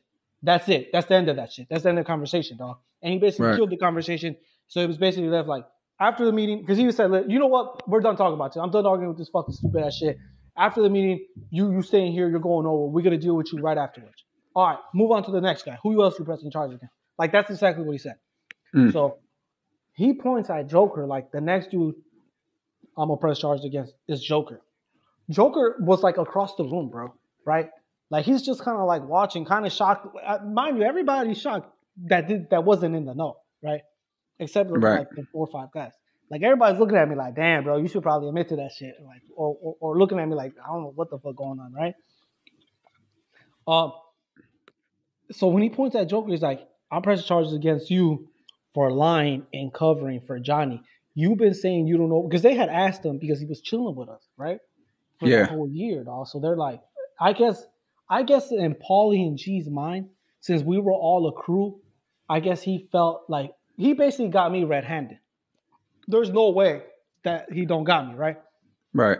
But maybe in his mind, he felt like if I'm guilty, everybody else in that little circle is also guilty. Everybody in that circle is covering for this dude and knows where he's at and benefiting from it. But he actually wasn't, though. In reality, he wasn't, bro. He had no contact with Johnny at all, bro. Johnny, like, since Johnny had only met him that year, he didn't feel close enough to keep contact with him. You know what I'm saying? Right. Like, I grew up with him. That's why he kept contact with me, and because I was covering for him. And I'm fucking calling him, telling him everything that's going on step by step. You know what I'm saying? Right. So, basically, Paulie and G jumped the gun, bro. And they had me, you know, dead to rights, basically, right? Right. For whatever reason, they started to maybe they got confident, they got cocky, like, yeah, we got this bitch ass dumb motherfucker. You know what? His dumb ass must be guilty too. Let's go after him too. Maybe it was a situation like that. Like when they had the conversation between themselves, right? They must have believed that or felt that was like a probability, and that's why they jumped at him and said, "Listen, we're pressing charges against you too." I don't know. I'm gonna guess that's why they did it, right? And they felt ballsy, right? But mind you, no one really knows this guy, bro, beyond earlier in the year, dog. Like throughout that year, I got to know him and know his background, right? This guy had been missing for years. He had been in prison, right? So when he pointed him out, he's like, I'm pressing charges you for covering for dude. You know where dude's at. You've been lying. So Joker right away defends himself like, what the fuck is you talking about right now? Hold on, real quick though. So, because this is a question I would have, so I just want to clarify it. When you say nobody really knew him, nobody really didn't know him that well because he was in prison. Is this a situation where he just got out and he latched onto your guys' chapter, or was he already a part of that chapter but had been gone so long that there was so much turnover that by the time he got out, it wasn't really a lot of the guys around from when he was around? When he was a king, he was a king from a different chapter. When he got out, his chapter didn't exist anymore. Okay, so he transferred. They sent him to our hood. Okay, that makes sense. They just sent him to our hood. They just assigned him to our hood. And okay. There had been so many turnover. No one knew him, bro. Okay. You know what I'm saying? So okay. So that was basically his situation. There might have been one or two guys that knew him. You know what I mean, or knew of him. Right. You know what I'm saying? There wasn't a lot of background. Like the only background with him was his brother, and his brother was a really good king. And but dude had done time. You know, he ain't snitch or nothing like that. So like he was an honorable brother. Everybody respected him. He did his time, whatever the case. You know what I'm saying? Right. Motherfuckers looked out for him when he got out. But he's kind of like the people that are there don't know him, bro, at all. Beyond my little clique, my little crew. And we know him as much as we know him from whatever we heard from him and just knowing him from that year, hanging out with him. You get right. So when the dude pointed and he starts telling him like, I'm pressing charges against you. Paulie starts telling Joker, like, I'm pressing charges against you for aiding and abetting Johnny. You're gonna get fucked up for that right now. And so Joker right away, mind you, I said he did 10 years in prison. Like this dude knew all his black and white. He well-spoken dude, you know what I'm saying? Older cat, he ain't scared to defend himself. So right away he's like, oh, all right. He's like, no, he deny it because it's true. I know this to be a fact, right? He's like, what the fuck are you talking about right now? He's like, what proof do you have? And so they're like, at first they're like, we don't need no proof. We know this to be a fact. He's like, man, you got me fucked up, bro. I know my black and white, bro. Like I did 10 plus years. Like, right. And that means that, and for people that are probably lost a little bit, that's basically just like your oath, your constitution, you know what I mean? Yeah. All the manifesto that is really applicable in this kind of situation. You know your rights, basically. True. So he's like, nah, you gonna tell me what proof you have. Like, I know my black and white, you got me fucked up. So dude's like, I don't know what made him made Paulie just jump out there and say something really dumb. And he was like, I got proof. I got pictures of you. With Johnny in your car last week. Mind you, had hit the lick almost 2 weeks before. Right. He's like, so Joker, like, you got pictures of me with Johnny in my car 2 weeks ago. He's like, nigga, we got the timestamps on them. He's like, who took these pictures? He's like, Alain King. So his first thing was like, he's like, so you telling me Alain King was driving next to me and took pictures of me with dude in my car instead of fucking us up? He's like, he couldn't do it, so he just took pictures of you. Bro, that like set Joker off, bro. He was like, right. Blatant lie. But it was a blatant lie. He knew that to be a lie because he knew he wasn't with dude. So he just like went off, bro. Like, you stupid fucking bitch ass motherfucker, you could have said it. Mind you, you're not allowed to talk to another king like that, right? And call him Right. Especially an Inca. especially that he's your Inca. An Inca period, and he's your Inca. So he's like, you stupid fucking bitch. The fuck is wrong with you? Could have sit here and press charges on me, you dumb motherfucker. Like, he starts calling dude a bitch, all types of shit. He's like, I'll fuck your bitch ass up right here, motherfucker. I don't give a fuck who's here. So like the other kings, like the enforcer, there was like 2 enforcers at the time. So the 2 enforcers and G, which he's really like our Inca, he really runs the show. Like obviously he jumps in like, yo, what the fuck is wrong with you talking to Apollo like that? So he starts calling them a bitch too. Like, nigga, fuck you too, you bitch ass nigga. I'll fuck you, bitch ass. What the fuck is wrong with you, right? And like he's like hell of aggressive. Like people are moving out of his way because he starts like walking towards these dudes, dog. And they're like, what the fuck? Right. For a moment, that got more like it looked like they were about to try to fuck him up, bro. He's like, I'm about to call Tino right now, and I'm about to get all you dumb motherfuckers fucked up, you stupid motherfuckers, bro. Immediately when he said that, like their jaws dropped. It's like immediately. I don't know if they didn't know or hadn't realized it or forgot, but dude had done time with the corona. Right. And that's what I was gonna say right now. That's, for people who don't know, you hear the name Tino, the old man, that's somebody who had all the active juice, you know what I mean, for somebody that was in the street, you know what I mean? You're talking about the top of the food chain, right there, up there in the same conversation as Gino and BK. And so for him to have access to that guy, that says a lot. And I'm sure that made them dudes shit their pants.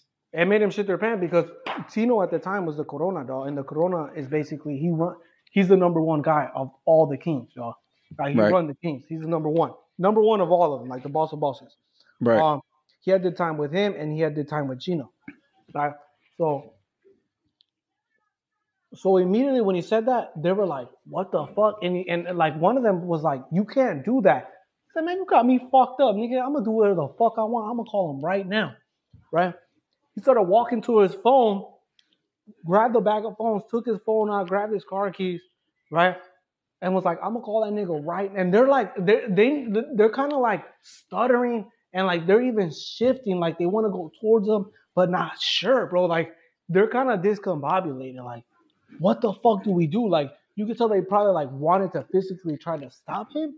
But they were scared to, and they're like, oh my, and they kind of like start backpedaling, like, look, hold on, where the fuck is you going, bro? We're not done talking. You don't gotta call Tino, bro. Chill. And he's like, shut the fuck up, bitch. Like that, bro. He's telling the Incas, and Cacincas like, shut the fuck up, bitch. Like that, like treating them, and everybody else in the meeting are just like with their jaws dropped, like this nigga done lost his mind. You know what I'm saying? Right. But shit, he knows that he's in the right. You know what I mean? And I'm sure them other dudes are knowing, damn, we overplayed our hand with this one. We overplayed our hand. That's exactly what happened. When he gets a hold of his phone, he turns around and like kind of like marches back and it's like and like almost gets into these dudes' faces and was like, you got 24 hours to produce the pictures of the pictures that your bitch ass claims you got of me with dude. If not, I'm pressing charges against you for pressing false charges against me, which is a real thing. Like you can't make up Trump charges against another king without proof. For sure. That's illegal. Right. That's illegal inside the Land King structure, the Land King law. Right. For sure. So he twists it on them. Like, you got 24 hours to produce these pictures. If not, I'm pressing charges against you in the region, you dumb motherfuckers. Then he does like even more unexpected. He's like, he calls my name. He's like, get your fucking phone, bro. We out this bitch. Come on, let's go. Obviously, dog. You know what I'm saying? Obviously, I run, grab my phone, and march out of there with him. Like, this is literally just like, because they overplayed their hand. They literally lost the opportunity to do whatever they had planned to do with me.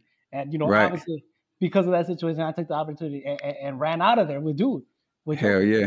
Like he literally saved my life, dog. For sure. Long story short, though, he ends up making some phone calls. The dudes ends up they apologize to him, and he ends up in not like an unofficial status where like he's still a king from my hood, but like he can't be touched or talked to. Like he's not even obligated to do anything. Like he don't even gotta pay dues to the juntas, do nothing. He's just a king. Right. You know what I mean? All right. Like he was told by everybody, like leave him alone. Don't call him nothing. Leave him alone. Right. Y'all niggas gonna get fucked up. You know what I'm saying? So you ended up benefiting. You ended up being the beneficiary of this whole situation. Absolutely. In my case, because he called and they said they're trying to make this shit up against me, and they're trying to involve some other kings. So basically, he got like X'd out the whole situation, and even more because he wasn't like obligated to do anything anymore. And then they put me and another king under investigation. Right. And they couldn't actively go after us or do anything about it because now the nation, the region, the nation are kind of like, they're like in the hot seat for going after Joker. So they can't even touch the situation anymore at all. Right. You know what I'm saying? Right. So basically the only thing they could do to me is just put me under investigation and then, kind of like ban me from the hood for a while. Right. So otherwise it's like almost like retaliatory kind of puts them in another situation where they're basically going after you because of what happened with him. You know what I mean? True. But it did save me. Like it literally saved me because that's all they could do to me, dog, which was like a blessing for me. You know what I mean? Like I ain't get fucked up. I didn't lose my boy. Like I lost a lot of respect amongst all the kings there. I ended up being away from the hood for I was basically I was under investigation, but I was also put on hold. Meaning like my crown. My status was on hold. Like I wasn't like allowed to shake up the crown. I wasn't allowed to like go to meetings or anything like that. You know what I mean? Right. Like, I was basically not a king almost. Did you still have to pay dues? Yes.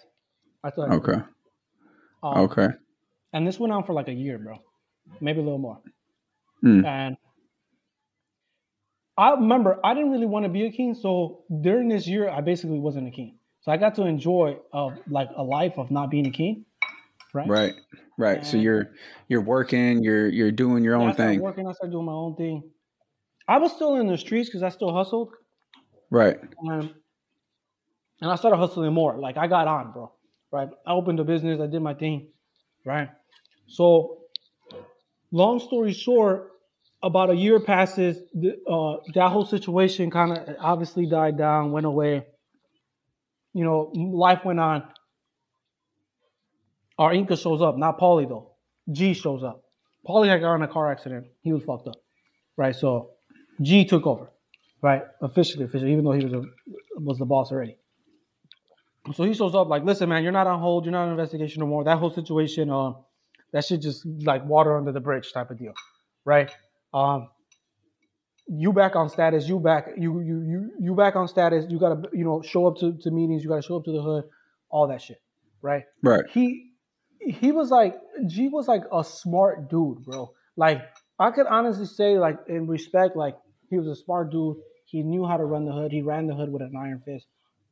The time that I was a king, I seen maybe like I haven't counted, but it was like 6, 7, maybe more different Incas, bro. He was one of the best Incas I ever seen. He was one of the most grimiest dudes I know, like snake type of dude. But in terms of like organization and management, he had them skills for real. Right. You know what I mean? So when he ran the hood, he did a really great job at it. Right. He understood what was necessary to keep the hood moving. Order. Right. Moving, but also he loved, like, he was one of them dudes, like, he wanted his hood to be the best hood. You know what I'm saying? Right. Like he wanted other people to admire our hood, bro. You know what I mean? Right. He'd throw fundraisers. He organized parties to bring in money. He'd organize the box to bring in more money. And was he an original from that hood, or was he a transfer? He was originally back. He had been a king for like 20 years, bro, when I met him. So apparently he had been a king from our hood back in the day, and then he moved to another hood, like on a different side of Chicago, and ran a hood over there. And he was successful over there. And for whatever reason, he ended up coming back to our hood. But when he came back to our hood, he came back as the Inca, as the number one. Okay, so bam. So he takes you off, you're off investigation. Now you're back active. What does that look like? Well, immediately, like the way he did it, he was like, "You're back active. You gotta go to the hood. You gotta put in work." I don't know if he heard or seen, but he was like, "You're doing really good. Listen, I'm gonna give you a deal. I'm 19, bro, right? But I'm hustling hard. Like, I'm making good money, right? Right. So he seen that, knew that, so he was like, I'm gonna give you a deal though. I'm gonna put you on pay status though, right? Usually at that young, you're really not on pay status like that. There might have been one other dude that was on pay status like that. You know? Right. What is that? Explain what that is. Okay, pay status is basically you're gonna pay more than everybody else, right? But you don't have to put in work. You don't have to go on missions. You don't have to really. You don't got to go to mandatory days.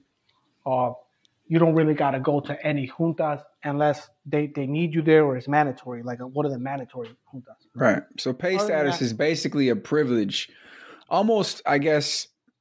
Like it'd be fair to say for older brothers. I think it's fair to say it's for older brothers primarily, right? Primarily, it's focused for people that are like 25, 30, 40 years old, that got families or are like big time hustlers, and they ain't got the time to be in the hood, bro. You know what I mean? Right. And depending on how hard you hustle and your situation depends how much you give. You know what I mean? Right. Like if you're selling a few £100, you got to give a few pounds, some guns, some extra money. If you're selling like 100 keys, like you got to give a lot more. Right. If you're just a family man, 9 to 5 dude, like your shit's not gonna be as high as like versus someone that moves mad work, but your shit's gonna be higher than just a regular soldier, and they might ask a few other things of you. You know what I'm saying? Right. Whatever. But it just depends on your situation, your income and stuff like that. But pay status is like a really good status to be on. You know what I mean? Right.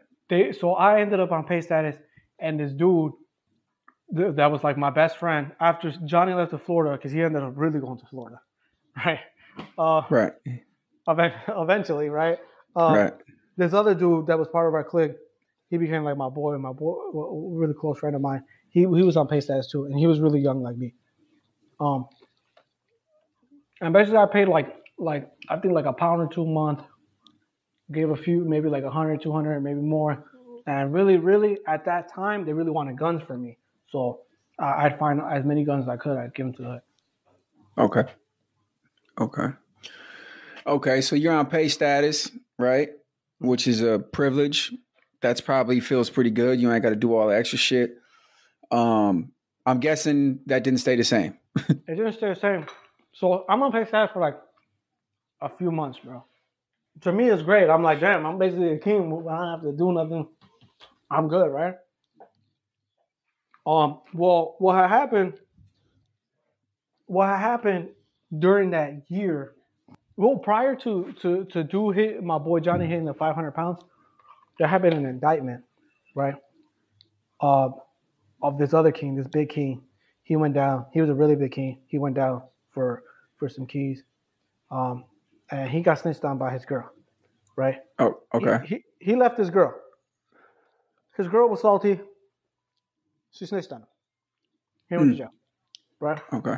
Well, anyways, during the year I was in investigation, the dude Paulie, he owed a bunch of money to the king I'm talking about that got indicted. So when he got indicted and he snitched, his debt went away, bro. So imagine you owe me like 15, 20 G's. I'm a really big king. I can get you fucked up if you don't pay me.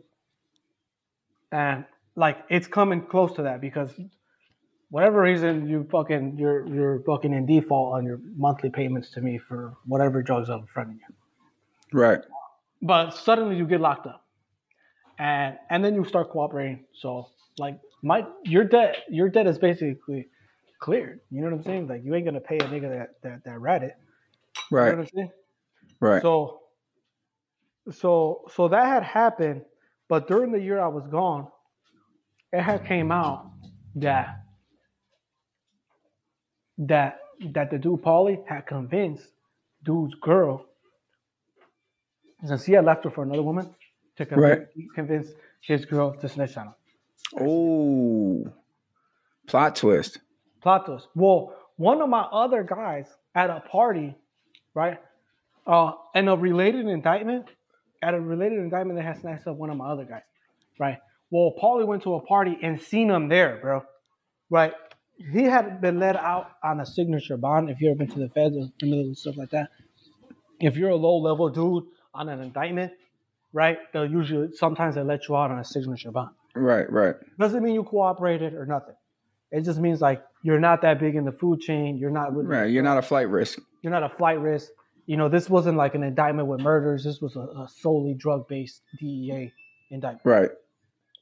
And he wasn't a big dog in that indictment.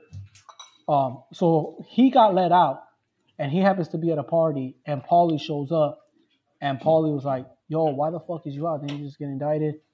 What, you snitching again?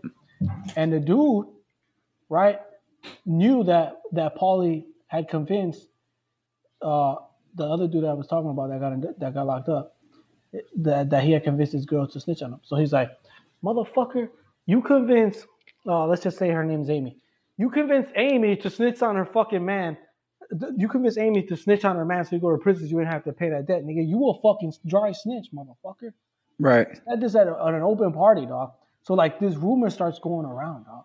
Right? It's going around for a while. Right? Well, I'm back in the hood. I'm hearing about it. I know it's true, though. Because I had spoken to Amy, right? And she told me straight up, like, yeah, I did do that to dude. To my man. But Paulie convinced me. Because once he left her and left her for no one, she started fucking Paulie. And then Paulie, you know what I'm saying? So it was like one of them situations. It was like really messy situation that got messier in the indictments. So anyway, so I'm like, damn, what the fuck? So after that whole situation with Johnny jacking the 500 pounds, me and Paulie fell out. Like the nigga hated me, bro. Like, cause he felt that he didn't feel. He knew that I had covered for Scar, and because of me. So basically, because of me, he lost out on a bunch of money. You know what I'm saying? Right. So like, he was a really vindictive dude, so he held that against me, and we were basically like friend enemies. Like that nigga was my enemy for real. You know what I'm saying? Right. But mind you, like I got money by this time, but the nigga got juice, right? And then he's like in a car accident. So he's like, he was fucked up because of that. I think he became more of a bitter person because of that. He used to kind of like be on when I first met him. He kind of fell off for whatever reason. And he was just a bitter dude, dog. Like, he started telling like girls that we knew in common, like that he was gonna put sugar in one of my cars in the gas tank, and that he was gonna jack me for some work. And I'm like, and mind you, like he's like our number 2, so I'm like this is while I'm on pay status, right? Right. Like, so it was like it was going like my situation was going good, but it was kind of uncomfortable, like in terms of like, damn, our number 2 is kind of like low key after me, like. Right, and you know it could go left at any point in time. Yeah. You know what I'm saying? Like there's a fine line between everything being okay and then 2 seconds later it being and not. You know what I'm saying? Yeah. So and I start feeling situations in terms of like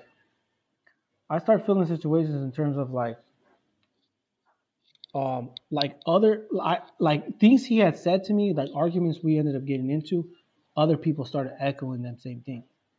Right. All right, man. So after listening to that, you know, obviously there's a little bit of shock factor when I think about you know, everything that happened in that episode, man. You get a real understanding of how grimy and you know, almost life or death situations can be. I think one of the first things that stands out to me, man, is just how, you know, how guys can switch on you at the drop of drop of a dime, man. Like it happened so fast. In the story, when he talks about his friend, obviously, robbing the the pounds, and then that fast it turning into the kings wanting to kill him. Like that's pretty dramatic. You know what I mean? I mean, for a guy who didn't have necessarily bad strikes against him when it came to the nation, I mean, somebody that who was kind of, he was in good standing, man. So for there to be that fast of a flip, and not even like litigation, so to speak, behind it, I think it was crazy. I think that was probably one of the most glaring parts of the story to me, because these are guys that you stand in a circle with, but at the same time you stand on the corner with, man, and you risk your life for every single day. you know when you're going through it, you might not magnify it like that, you might not wear that on your sleeve like that because you're just living. But when you got a chance to step back and look and realize, like, man, you could die any day for these guys, and that kind of sacrifice shouldn't be taken lightly. Mhm. And so for them to turn their back on him, man, really without any kind of due process, in my opinion, whether he was right or wrong, I feel like was really a crazy part of that story, man. Do do you think that that whole aspect, can you see that putting yourself back into that gang life back in your time, could you see this happening, or do you think like this was an eye-opening story to you, like I can't believe that they turned on him like that? Well, I mean, it was eye opening for sure, but could I see it happen well, could I see it happen during our time? As scary as it sounds to say, I can, but it would be coming from my circle, as crazy as that sounds, because we were the ones who had, our claws sort of into the chapter, towards the end of my reign. You know what I mean? So we were the ones dictating the terms, opposed to when we were coming up and somebody else was, or in Steve's situation when he was just a soldier, so yeah, I could see it happening, but it would have had to have been some extreme circumstances, just because we weren't those kind of guys. You know what I Mhm. mean? We would have definitely gave the person their due process. But can I see it happening? Yeah, like I could see a lot of things being overlooked, and sort of fair justice being overlooked, because that's just how it goes in these kind of situations, man. Like as stand up as people want to make themselves seem, and how they would do this or do that, man, uh maybe in the moment, yeah, obviously I'm gonna be prideful about my stance. But when you can speak retrospectively and have hindsight, and you got to be able to be humble and say, man, listen, nobody is really gonna be 100% down the middle, man. Nobody is. And that's just being fair, calling balls and strikes. Nobody is going to be 100%. But it is that you have so much sway, and when you're in leadership with your best friends, you know what I'm saying? Because sometimes you'll get into a leadership role, and it might be a little bit scattered. Like when I first became the Kasinka, Snuff was the Inca, you know what I mean? So he was our number one. And then I believe Fro ended up being our enforcer. Now Snuff is from the generation before me, and so is Fro. So I ended up being the number two, and then Fro loses that spot, and the enforcer ended up being, it was somebody from our era. But my point is that, you know, once we got into, all of us, where it was, I was a Kasinka, Mondi was the Inca, this was our era, our generation. Once it got to that point, man, we had a stronghold on it. We could really dictate what became a part of us and what didn't, you know what I'm saying, or what flew and what didn't. And so in a situation like what happened in the interview, yeah, man, who knows? Let's just say you replace the characters, and let's just say Mondi, it happened to Mondi, and Mondi's little brother was robbed, or whatever the case is. You know what I mean? Yeah, I could see there being an issue if, let's just say, the person in this fictional story was similar to where, yeah, he was a good guy, but he's not a part of this ultimate circle. That type of shit happens, man. It just does. So Was there anything glaring that you got from this story where it's like, wow, I can't believe how different the Chicago world is from the Milwaukee world? Or does it sound pretty much the same thing? The biggest thing I think I took from it is that from the story, it sounded more like, for a lack of a better way of putting it, I feel like Chicago's like way more about the business. You know, like way more serious, where your generation, at least I shouldn't say all of Milwaukee, but your generation was much more of a group of friends, so to speak. I mean, you might have been doing Latin King things, but it no, was more of I don't think that's a fair assessment. And yeah. and just because it because when 19th was established, man, you gotta remember it was built from people who were a part of almost the golden generation of Latin Kings, the Cagos. It was built from guys that branched from Cago. So, and then the generation they brought up, that definitely, it's not, I wouldn't consider it a group of friends, it was built. There was free agents that were brought over, and then, so now if you're speaking about like when I was talking about when we had it, when we became in power, the group of friends were, yeah, to some extent, you got to remember it was me, Mondi was a number one, I was a number two, but Payne was a number three. Payne was considered a one of us, but you got to remember our closest would have been like me and Tim and Toot.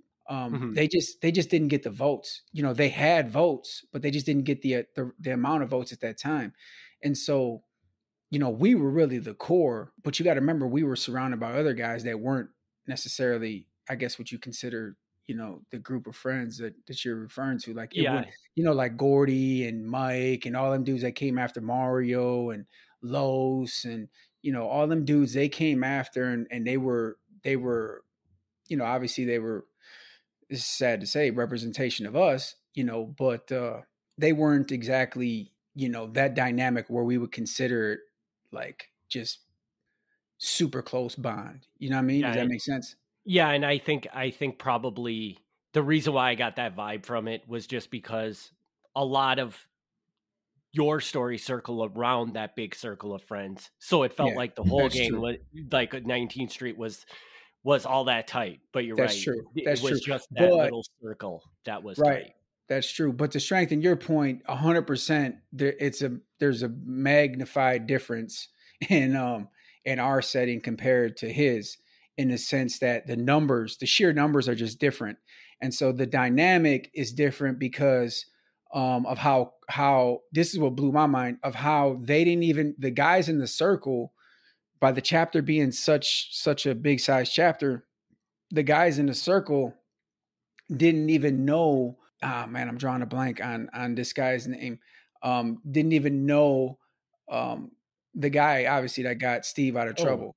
okay. Yeah. I'm Yeah. drawing a blank on his name, but they didn't even know that he had been in prison around, the old man Tino. They didn't, like, and the ones that did, obviously, they were probably on his side, but in the chapter of that size, not everybody knew everything about everybody, if that makes sense. And it wasn't like that for us. Right. Even though we had like different groups within our chapter who hung out, we still knew everything about everybody just because we weren't that huge, bro. You know what I'm Right. saying? We were, and so I think that definitely was an eye opener for me. And then the overall maturity of their chapter was far supreme than ours, and obviously that's for obvious reasons because we had gotten to a point where we were all young, still Mhm. just basically holding the chapter. But in the beginning we were comparable. I can say, when Champ and those guys were still around, we were comparable. But towards the end, obviously it was pale in comparison, and I could tell just by the almost the quote unquote professionalism of how they ran, having guys on pay status, and just the dynamic of bringing money to the neighborhood, just how the maturity of their chapter was light years ahead of ours. You know Right. what I Which mean? is which is reasonable because I mean that chapter had probably been around for a much longer time than what, say, Right. 19th Street was, or beyond that, just Latin Kings in Chicago are probably, I mean, better structured or more mature in their structure than any Milwaukee, just because, I mean, they've been around forever, you know. Right. Right. It makes And you sense. know, they have with anything, it's in you know, just speaking what it is, his hood was it's in the motherland. You know what I mean? So you can get a surprise visit from anybody who really, really has status and power. And so you kind of want to be organized and at attention, you know, at all times when you're in those kind of situations. You know, it wasn't really like that in Milwaukee. Like guys will give you a heads up when this guy's coming or that guy's coming. You know what I Mhm. mean? And so it just was a different atmosphere. You know, there's a couple other things that similarities that going forward into the next part of the interview, I think people will definitely be like, man, that sounds like it's a common theme, you know, and that's like the power tripping, ego tripping, and how that goes when people got status, and we get into some characters that you know are pretty, you know, a lot like they're like that a lot, and so I think you know to be able to compare and contrast, because I've talked about those guys a lot, so it's pretty crazy, man. Guys get up in the food chain and man, you know, they really push that power around and you know, in the closing interview with Steve, I think there'll be a lot of that going on. So, one more question for you on, along the comparison lines. Do you prefer where you were, or would you have preferred the Chicago Latin Kings? Do you think? I mean, taking aside of the, I mean, I'm sure you probably would answer that I would rather have not been in the Latin Kings, but Yeah. given the two choices, which one, hearing that story, do you think like I'm glad I was where I was at, or Well, I mean, you know, I guess I guess it's a hard comparable, man, because it would like would I be with my guys over there? You know, like with my brother over there, or are you just picking me up and putting me over there? yeah, yeah, yeah. You see what I'm saying? So Let's say Tim, Toot, and Mondi, whoever else you would really group into that inclusive group goes yeah, with you. So you don't lose yeah, that at all. yeah. Because I obviously, you know if you what? lose that, the choice is obvious. Right, you know. right. I think being honest, bro, like I love Milwaukee, man. You know, like I take pride in being from 19th Street. You know, I always did, even though a true king would never do that, right? Because it's supposed to be the nation over any chapter. Mhm, But just naturally, man, people that's just how people are. I don't care who you ask. At some point they're gonna bring up their first hood or whoever the you know, like whatever part made them. Um and but with that being said, man, you know, with my guys, I would, you know, I would have went anywhere. And so I think it would have been cool to be, you know, in that kind of situation where you know, you're around a bunch of different guys and you got to remember, man, there's so many kings in Chicago. I think mhm, that dynamic. Now, yeah, your level of living and dying is obviously challenged even more so um, you know, living over there. Not saying we didn't live life or death every day, but I know over there, obviously, it magnifies. I will say this: the one thing about Chicago that's different is that they do have established neighborhoods, and so yeah, people you get killed in your neighborhood for sure, but you know, a lot of times people are killed or outside of their neighborhood, you know, going mhm. somewhere, and you know, we couldn't really be in our neighborhood for the majority of my career. It's a trade-off, man. I think I would like it just to say, yeah, man, it's the motherland. Who wouldn't want that, you know? Mhm. But at the same time, like you're proud where you came from too, you know? So But there's nothing within that made you like look at it and say, "Wow, no, no, that's a because it no, scary world compared to where I was." It's nah, because you know what? Because you run into shady characters or dudes that are willing to do shit that no matter where you're at, you know, like mm, we had a reign for a while when it was Jay and Dre, you know, and they showed a lot of sketchy characteristics. You know, it's just they didn't have a long run. So who knows what type of things they were capable of, you know, having that position had they been mhm, out for a longer time. You know, you got to remember that's another thing too is that sometimes these kings that got spots in Chicago, they're shielded because that's the idea. You want your guys in position to be out, to run a good hood and all that, so their shield. It wasn't really like that in Milwaukee because there's not enough kings for the guys to, these guys our Incas and Kasinkas are active. You know what I mean? Like I caught my murder when I was a Kasinka. So, but in Chicago, that's another difference. Their guys in position are going to be shielded. They're going to be put up for the most part. Had Jay and Dre not been idiots and they stayed out longer, who knows what kind of bullshit they would have been capable of. I mean, you talking about Jay, man, we talk about all the foul shit he did as a king, just reeks of, just hypocrisy and slime ball shit. You know what I mean? Anybody that's listened to the podcast would know, he's got a lot of bad bones within himself to this day. And Dre too, just calling it what it is. Dre too, man. Dre did a lot of foul shit he probably regrets at this point, but I'm sure he felt he was doing the right thing at that time, but definitely did a lot of foul shit. And so imagine if those dudes were out for a longer period of time. They were out for maybe a summer together, man. You know what I mean? Like that's how short-lived those guys were out together. You know what I mean? So imagine if they did 6 months or a year. Them dudes could have did some serious damage to the nation because, they were so power driven, so ego driven. They definitely, they would have either drove a lot of brothers away or guys would have wanted to take them out, one of the two.